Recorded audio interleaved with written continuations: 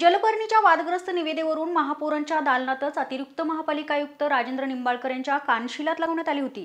या घटनेच्या निषेधार्थ महापालिकेतील अधिकारी आणि कर्मचाऱ्यांनी आज कामबंद आंदोलन केले। नगरसेवक अरविंद शिंदे यांच्या चिथावणीमुळे कार्यकर्त्यांनी मारहाण केल्याचा आरोप निंबाळकर यांनी यावेळी केलाय। मारहाण करणाऱ्या नगरसेवकांना आणि त्यांच्या कार्यकर्त्यांना तात्काळ अटक करावी अशी मागणी यावेळी करण्यात आली आहे। जलपर्णीच्या वादग्रस्त निविदेवरून महापौरांच्या दालनात अतिरिक्त महापालिका आयुक्त राजेंद्र निंबाळकर यांना सोमवारी मारहाण झाली।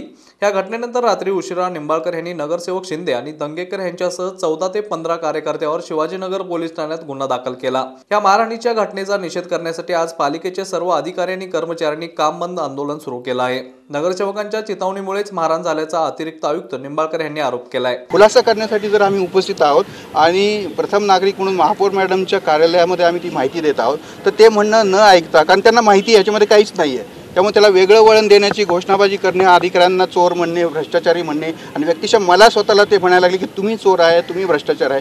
तर अशा प्रकारचे कोणी सेल्फ रिस्पेक्टेड स्वाभिमानी अधिकारी जो निष्ठेने आपण काम करण्याची आपली जर पद्धत असेल तर कोणी ऐकून घेणार नाही। माझ्या जागी कोण एखादा ज्युनियर इंजिनियर जरी असेल किंवा मी अतिरिक्त आयुक्त आहे किंवा IAS आहे म्हणून नाही, माझे ज्युनियर इंजिनियर देखील कुणी ऐकू नये अशी माझी स्वतःची भावना आहे। जुने पण काही संदर्भ असतील, काही त्यांचे काही अपेक्षा, जसं मी सांगितलं, चुकीच्या अपेक्षा ठेवणे आणि ते पूर्ण न झाल्या तर एक संघर्षाचं वातावरण निर्माण करणे, ही पद्धत जी आहे सध्या लोकल बॉडीमध्ये आणि पर्टिक्युलरली नागरी लोकल बॉडीजमध्ये जास्त सध्या फोफावलेली आहे। कोणत्या विषयावर वाद झाले मी आमने सामने बसून मी करायला आहे, त्यांनी सांगावं कोणत्या विषयावर वाद झाले। वाद तत्वावर, नियमानुसार आणि त्यांच्या फोल चुकीच्या अपेक्षा ह्या विषयावर झालेले, म्हणजे थोडक्यात वाद न होऊन द्यायचे तर त्यांच्या सगळ्या अपेक्षा ते म्हणतील त्याप्रमाणे काम करणे, तरच वाद होणार नाही असा त्याचा अर्थ होतो, जे मला मान्य नाही आहे। किंवा आमच्या कुठल्याही इजरायला प्रामाणिकपणे काम करायचं असे कुठल्याही अधिकारी कर्मचाऱ्याला हे मान्य असूच शकत नाही।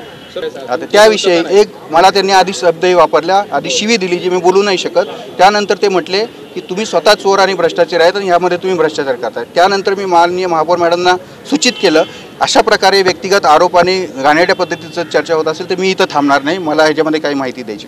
त्यानंतरही महापौर मॅडमने एक कटाक्ष टाकून त्यांना सूचित केलं की असं म्हणून, त्यानंतरही परत त्यांनी कुठल्याही त्या कार्यालयाचं डेकोरम न ठेवता आपण कुठे बसल्यावर कुठल्या अधिकाऱ्यांची आपल्याकडे माहिती देत आहेत आणि मी केवळ एकटा तिथं अधिकारी होतो, बाकी जरी कोणी अधिकारी कर्मचारी नव्हतं, मी एकटा आणि माझे सुरक्षा रक्षक। असं असताना मला संबोधन परत जर त्यांनी असे शब्द वापरले तर एक सेल्फ रिस्पेक्टर, जसं कायद्याने कोणी आपल्या अंगावर आलं तर मला कायद्याने संरक्षण दिलं की मी पण माझ्या सेल्फ डिफेन्समध्ये प्रतिकार करू शकतो, तसा हा माझ्या मानहानीचा हल्ला जो आहे तो मी त्याच पद्धतीने परतावणं हा मला कायद्याने दिलेला किंवा माझ्या स्वतः मी सेल्फ रिस्पेक्ट या नात्याने मला ते संरक्षण आहे। म्हणून मी त्यांना मॅडमना म्हटलं, हे जर माझ्या भ्रष्टाचारांनी चोर म्हणत असतील तर यांची स्वतःची काय लायकी आहे, मी मान्य करतो। आणि माझ्या जागी कोणी जरी प्रुडंट मॅन ज्याला स्वाभिमान आहे त्यांनी ह्याच्यापेक्षाही गंभीरतेने उत्तर दिलं असतं। मी एक सुसंस्कृतपणाने ते उत्तर त्या ठिकाणी आणि त्यांना आवाजावं बोलवलं, असंही नाही काही लोक तिथं आरतुरं त्या ठिकाणी बोलत होते, मी ते एवढा आरोप करूनही मी यांची काय लायकी हे आवाजावं त्यांना बोलवलं। त्याचा अर्थ मुद्दामून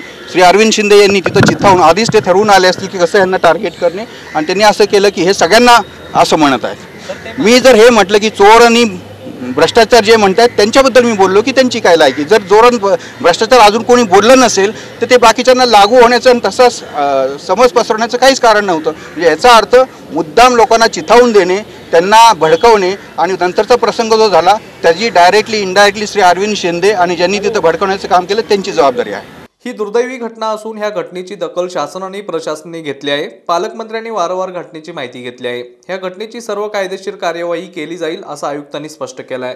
घटना ही फार दुर्दैवी होती आणि याची योग्य दखल प्रशासनामार्फत तसेच शासनामार्फत ही घेण्यात आलेली आहे। माननीय महापौर त्यांनी फार संतुलित भूमिका या घटनेबद्दल घेतली आणि काल FIR झाल्यानंतर मी सतत पोलीस आयुक्त यांच्यासही संपर्कात आहे आणि कायद्याच्या माध्यमातून जे यामध्ये योग्य पाऊल उचलणे आवश्यक आहे ते सगळे पाऊल उचलण्यात येणारच आहेत। माननीय पालकमंत्री महोदयाने सुद्धा या विषयाबद्दल माझ्याशी टेलिफोनवर 3-4 वेळ चर्चा केली आहे, सगळी माहिती घेतली आहे आणि त्यांनी सुद्धा घटनेबद्दल दुःख व्यक्त केलं आहे आणि तसेच त्यांनी हाही सांगितलं आहे की ते प्रशासनाबरोबर आहेत आणि प्रशासनाच्या कुठल्याही प्रकारच्या मानसिक खच्चीकरण होणार नाही याची ते सुद्धा दखल घेतील।